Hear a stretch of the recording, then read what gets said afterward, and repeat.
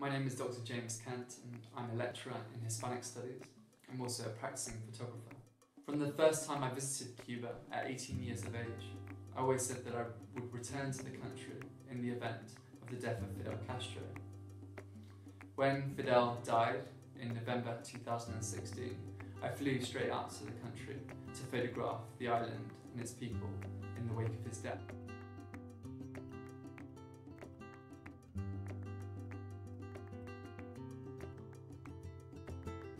As I travelled the length of the country from Havana to Santiago de Cuba, I was really struck by not only the different people that lined the streets, but also the different images that they were holding in their hands. Placards, banners, posters, images of Fidel Castro that ranged from Castro as a very young man to images of him when he was very elderly.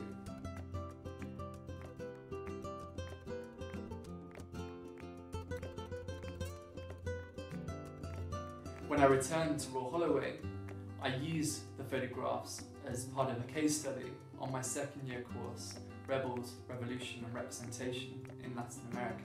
What was really interesting with this case study was to look at the photographs and to discuss them with the students from the point of view as a practitioner, from the photographer, as in the person that created them. And we therefore were able to compare my representation of a revolutionary moment with those revolutionary moments represented by our photographers, photogenic.